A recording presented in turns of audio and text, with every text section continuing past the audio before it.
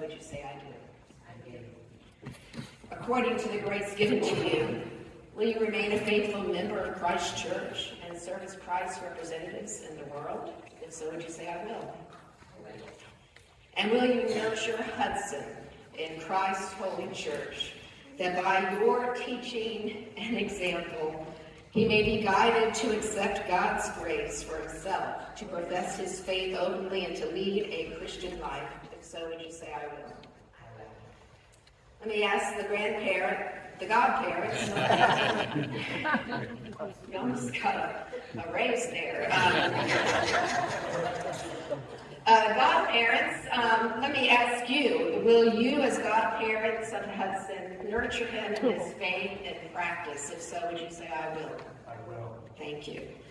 All right, church, it's time for you to reaffirm your rejection of sin and your commitment to Christ. If you will nurture one another in the Christian faith and life and include this sweet little boy in your care, would you say, I will?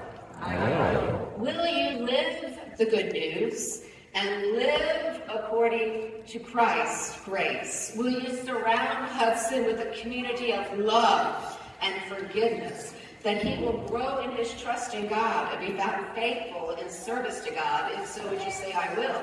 I will. And will you pray for him, that he will be a true disciple who walks in the way that leads to life? If you'll do all that and so much more, be the body of Christ and his family of faith, will you say amen? Amen.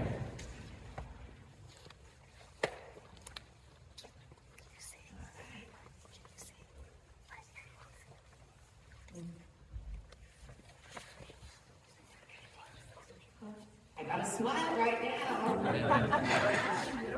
Let us pray. Pour out your Holy Spirit, O God, on this gift of water, and he who receives it, to wash away his sins and cleanse him for all righteousness, that he may be a faithful disciple of Jesus our Lord. Hudson, William, I baptize you in the name of the Father, and of the Son, and of the Holy Spirit. We need a heater in this water basin. And may the Holy Spirit work within you, that being born of water and the Spirit, you may be a faithful disciple of Jesus Christ. Let all God's people say, Amen. Amen. Good job, buddy. All right, it is my great joy to introduce you to our new brother in Christ. Will you respond with these words, church? Through baptism, you are incorporated by the Holy Spirit in God's new creation and made to share in Christ's royal priesthood. We are all one in Christ Jesus. With joy and thanksgiving, we welcome you as a member and family of Christ. You think he'd let me walk him down the aisle? Well, let's see. Would you welcome your new brother in Christ today?